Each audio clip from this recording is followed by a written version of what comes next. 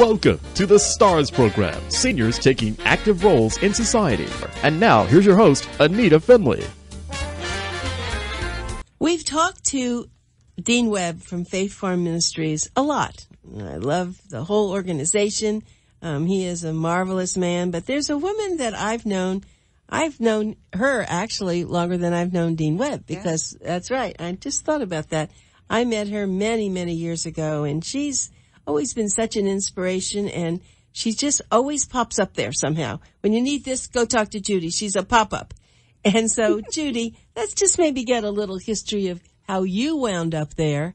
And then before we get finished, I want to talk about the women's program, which most of the time we don't talk about. So tell us about how did Judy Walters get to Faith Farm? That is a long story. I'm going to make it short.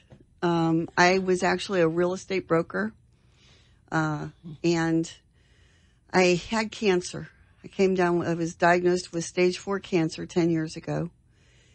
And so my business, because I had my own brokerage, my business really took a hit because I had surgery and then 8 months of chemo, and I couldn't keep the business alive. So when the chemo was over and restarting my business was very difficult, especially in 2005 during the real estate crash. At that time, I was looking for something else, and somebody had mentioned to me, a dear friend of mine, Annie, had mentioned to me that there was a job opening at Faith Farm, which I lived right around the corner, and I thought that would be a perfect opportunity. And in reality, I thought I was going to get help for my husband. I knew what Faith Farm did. I knew that they were drug and alcohol addiction recovery. And my husband and I have been married now for 32 years. We were married 25 years at the time. And it was a problem. So I thought I was going to get help for my husband. And when I applied, I was persistent, and finally I landed the job. And what I found is that I got help for myself. Now, wait a minute. And what kind of a job? What were you offered to do? I was actually Dean Webb's assistant when I first started. I had a dual title. I was his executive assistant and development coordinator, which meant that it was a new development department that they were starting up, and I was going to do the event planning. Homecoming was going to be my big baby. And so anyway, what I found out, which I've never heard the word at that time, called codependency. But I found out that I have a PhD equivalent in codependency. And what is that? That is when loved ones or people that are close to an addict feel like they need to fix them all the time. They take responsibility for the addict's actions. They blame themselves for their actions because they're constantly blamed by the addict, who is a great manipulator. And therefore, they take on addictive personality themselves because they become addicted to the person that they're trying to fix. And that can be as debilitating and as harmful as an addiction. So what I learned was that I had to be in recovery myself. Addiction, if you don't know, addiction is a family disease. Every family that has an addict also has an enabler. An addict cannot be an addict without an enabler. The enabler prevents consequences for the addict. They make excuses and they get in the way and they make things okay all the time. So the addict, in a sense, doesn't have to face the consequences of their actions. So every family has an addict that has an addict, also has an enabler, and that's what I was. They also have, if they have children or family members, they also have a scapegoat, somebody that takes all the blame. They have a high achiever, somebody who excels as to compensate for the family issues. They have somebody who's a peacemaker, trying to constantly make the peace and keep people from fighting and all that. And then they have the clown. That's the DNA that makes up an addict family. Wow. And when I learned that, I did not learn that at Faith Farm, but I learned that through another recovery program. When I learned that there was an actual DNA of an addict family and that I could put my family members into those characters perfectly, if I was to rename them, that couldn't have been any more accurate. I realized that I wasn't alone, that there was a lot of us out there.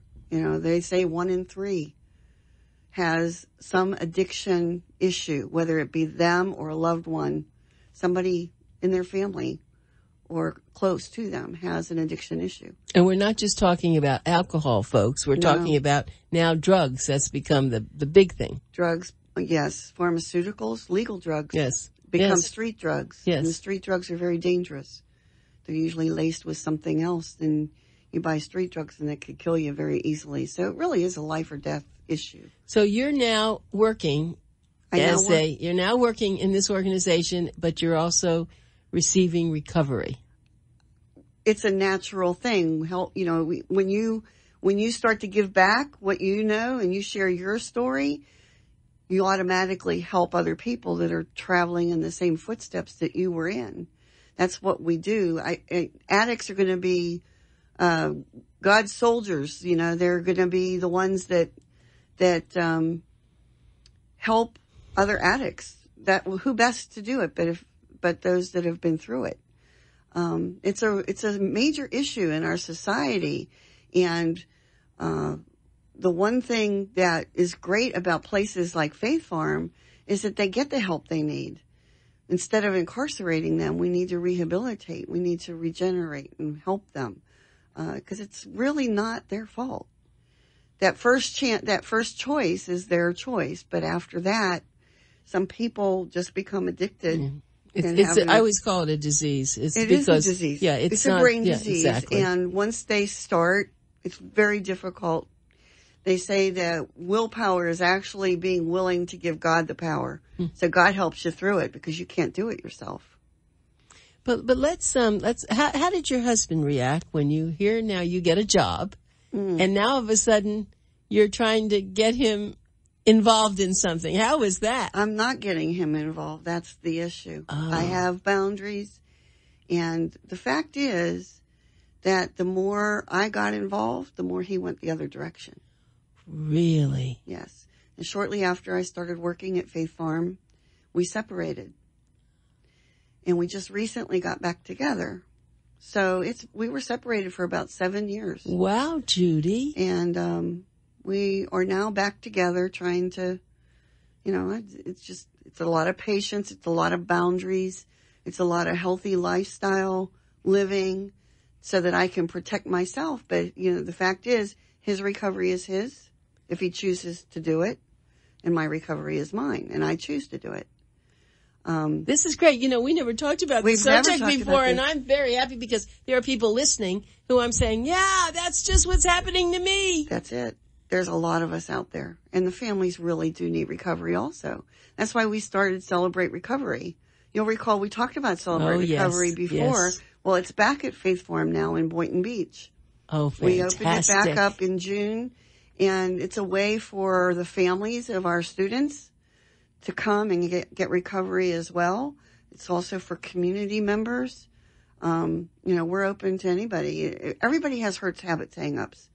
And usually the addiction issue is a side effect or a symptom of other underlying issues, whether it's, being abused as a child, whether it's anger issues, rejection issues, abandonment issues.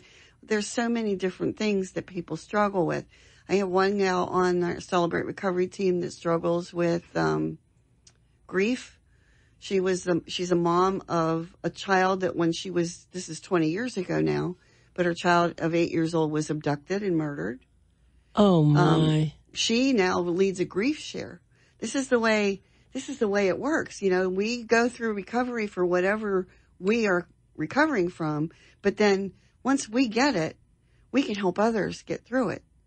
And that's my life mission. So, that's great. We were talking about when when Judy first arrived. This is Judy Walters. I'm sorry, Judy Walters, who is the go-to person there at Faith Farm Ministries. My actual title is project manager. So any projects right? that nobody else give it wants to Judy. do, it's like give it to what used to be give it to Ben. What was it? That little boy we'd say.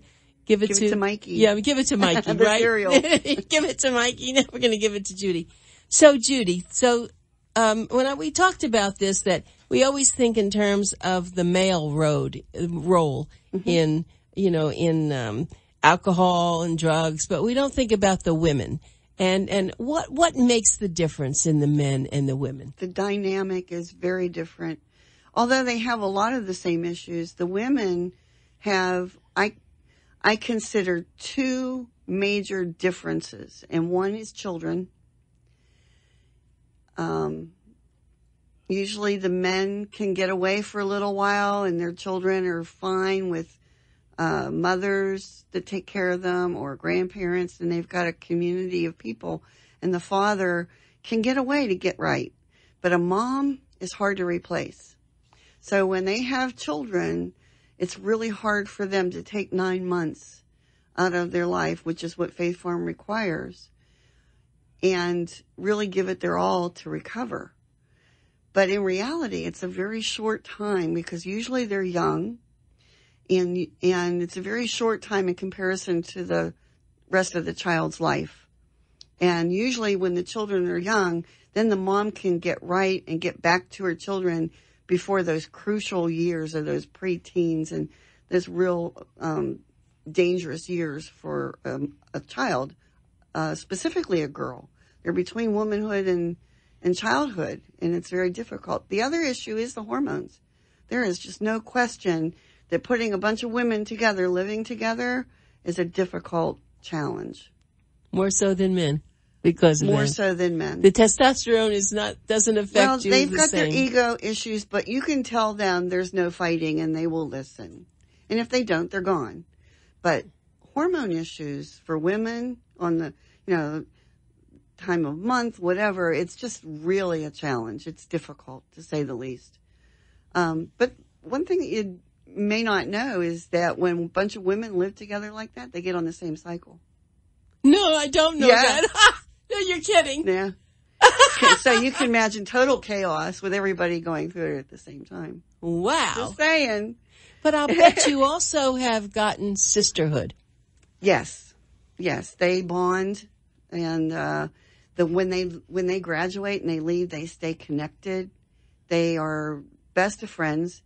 Hey, you think about it. They've spent 9 months of their lives totally bearing their souls and sharing their deepest, darkest secrets and family secrets and hurts and shame. And they bond and they become very good friends. Nobody knows them like each other. And it's a really neat thing to see. It's the same thing when you take a step study. You have the same group of women or men that go together through a step study. It takes about 9 to 12 months to do a 12-step study. And when you spend that much time together and really digging into issues, you're going to bond. You're going to become very good friends. Well, or total enemies, one or the other. Well, let's talk about the women who are listening now. Okay. And some of them who've hidden the fact that they have addictive tendencies and that it's ruining their lives. Mm-hmm. And will you take any woman? Let's just ask, what should a woman do? Call and someone's going to interview them? Do you have a space?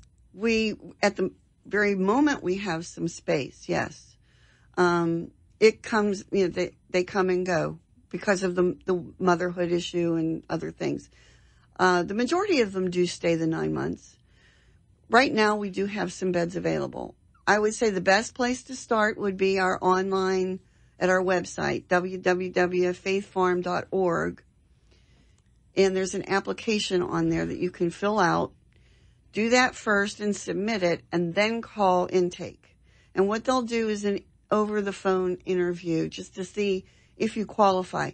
And by qualify, I mean that we are a work training program. So you have to be able to work. Okay, either in the phone room or in the store. It's a work training program. You will be taught in a vocation that is resume worthy, that helps you to get a job when you leave. And that's a big part of our program. The other thing that would be, I would say would prevent, in most cases, would prevent you from being accepted would be a dual diagnosis. Meaning if you've been diagnosed with bipolar disease or depression, severe depression, things like that, and you're on medicine for that, then we can't take you because we're not a medical facility. We are a regeneration program. We're a faith-based recovery program that focuses a lot on spiritual growth and work training to give you tools so that when you leave, you can get your feet on the ground and you have to be clean to be able to get in there, isn't that? Now, That's how true do you too. do that? I mean, you can go to various detox facilities if you're not detoxed yet. We need you to detox before you come to us. that means that you don't have to have that drink or that drug. What does the detox really mean? Detox it can be a very serious issue. It's a medical issue. People that are coming off pills sometimes can do it themselves, to be honest. If they're coming off major drugs like heroin, that could be a little bit more difficult, but that can still be done. Suggesting go to a medical facility. Alcohol, you definitely go to a medical facility because alcohol withdrawal can be very medically dangerous because you can go into seizures. So we always say don't detox yourself from alcohol, especially if you're a heavy drinker. But you have to detox before you can come to us because, like I said, we're not a medical facility. We don't have doctors, and we don't prescribe medicine. So they come, and let's say they are accepted. Now, it's like it's a job and a home at the same time, isn't it? It is. It's very comfortable. They live together in about 3 different little homes on the property. It's on the same campus as the men's program in Boynton Beach, but separated. They live in a home-like environment with roommates, of course, but it has a kitchen and they can cook. And we have a dining hall too, and they usually eat their meals in the dining hall. But they can cook. They have classes together. They have church together. They go to church twice a week. They have a little bit of a worship or devotional period in the morning, some quiet time. Then they go to class. They have an hour's worth of classes every day in the morning, and they learn things from, some of our curriculum. We have an alpha curriculum, which teaches you who you are in your faith, the power to love, things on chemical dependency, things on God's regeneration. The Bible tells us a lot that we need to renew our thinking, we need to renew our minds. So we too teach a lot of spiritual programming. They also learn, boundaries and lies women believe. Lies women believe. A lot of women come to us that have been abused or have been sexually abused as a child, or they've had an abortion that they just can't forgive themselves for. Or they just have been in a controlling relationship and they have no self-esteem, no self-worth. Many of them have been on the streets. Many of them have sold themselves for drugs. Yeah, Dean Webb has brought some of these people here, some of the women. A lot of guilt and shame that goes with that they can heal from. There is hope. They don't have to live that lifestyle. The Palm Beach County Sheriff's Office, I think, or Palm Beach County Police Department actually has a prostitution aversion program that Faith Farm has been part of in the past. And we will take those women rather than incarcerate them, especially if they have a drug issue. That's so beautiful. So So can you think of someone right now, and you don't have to say who the person is. Of course, they wouldn't mind, but because everybody's so open, someone who came that was absolutely having a terrible time. And today they are just so brilliant and so happy.